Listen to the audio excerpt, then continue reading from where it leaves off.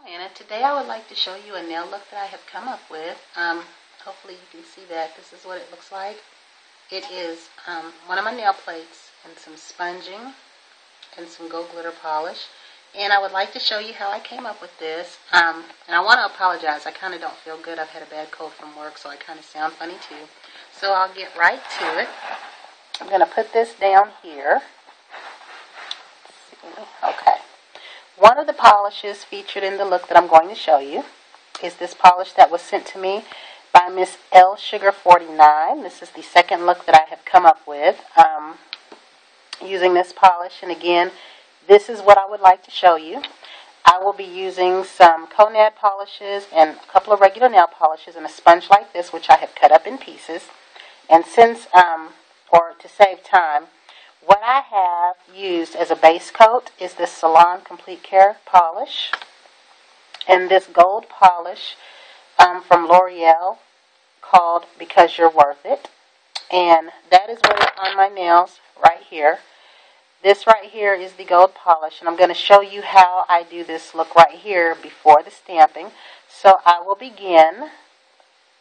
The first color I will be using is a Maybelline Color Show polish. And this color is called Avant Green. It's a very light color. I had put on 3 coats of it out of curiosity, and it was still very, very light. So when I get done with this little portion here, I will show you that polish. It looks a lot deeper in the bottle than it actually is, and this is the one color that I had to take this step with here several times. So we're just going to sponge some of that on there like that. And this is that polish. It's a pretty color, but it's not as dark as it appears in the bottle. Okay. The next thing that we are going to do is I'm going to take my next color, which will be the Orange Conad Stamping Polish. And you can take this and you can stamp your nail anywhere. This is what I like about gold and silver polishes.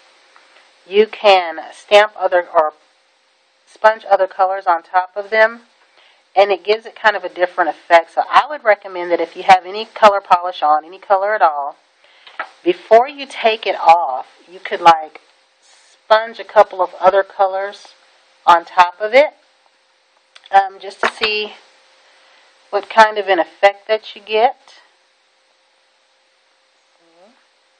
Now the next color that I'm going to take is going to be a red Conad polish. I don't know if you can see this. I just put a little bit on the sponge and I just dab an area, which some of these come out a little bit darker than others. So since that red is really so intense, I'm going to add a little bit more of this orange here.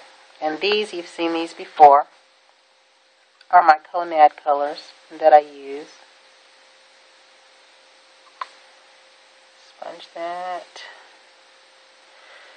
So far, this is what I have.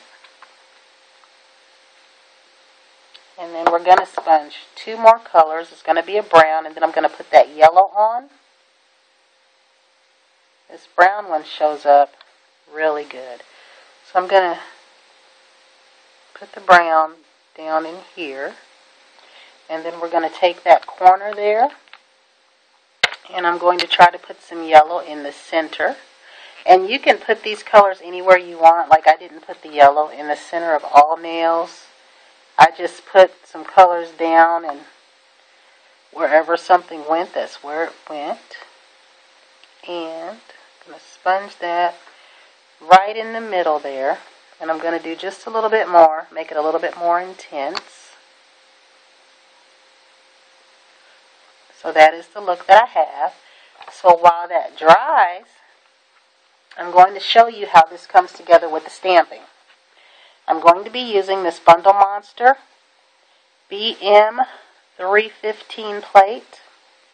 And I'm going to be going for this paisley design right here. And I've already cleaned that and my stamper and my scraper off with the acetone or acetone. And I'm going to be using this black gold Conad polish that I like so much. And I'm going to try to adjust this just a little bit. Okay. Put this right here. And I'm going to turn this paisley print this way. And sometimes I find too when I sponge colors on, because they're a thin sponging, they dry just a little bit quicker. So we're going to scrape that off there.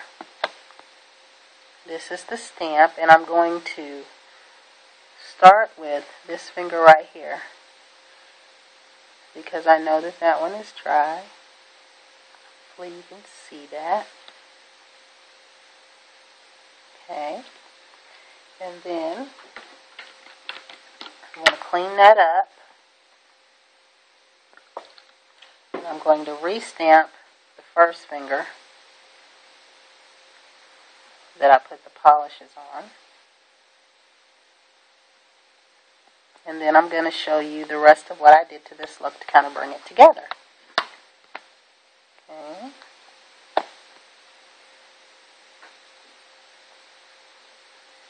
Okay, that's what we have right there. So what I'm going to do first is I'm going to take a Q-tip and try to kind of clean this polish off these edges right here. This is the part that I always say I'm not very good at, because I don't want to get too close to my design. Usually once I've washed my hands a couple of times, any excess comes off of there anyway. So there's two final steps to this look. The very next thing that I do is I use this Golden Enchantment, and I like this one over certain looks because it has a gold tinge to it. And this is also one of the polishes I'll use in my leopard look, but as I said before, I use the fairy dust quite a bit. But I think these two polishes sometimes, they bring a look together, and they don't smear whatever conad design that I am trying to come up with. So I'm going to show you this here. So, and this right here is the look that we get, and I don't know sometimes where I get these fuzzies from. There you go.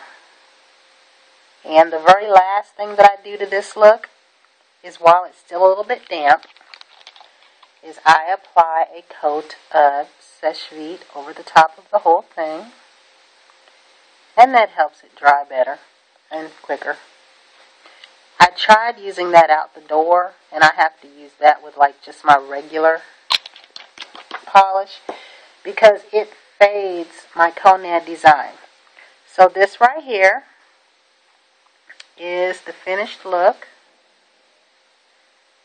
using those colors. And I like this because it's like a fall background, but it adds a little character to the stamping.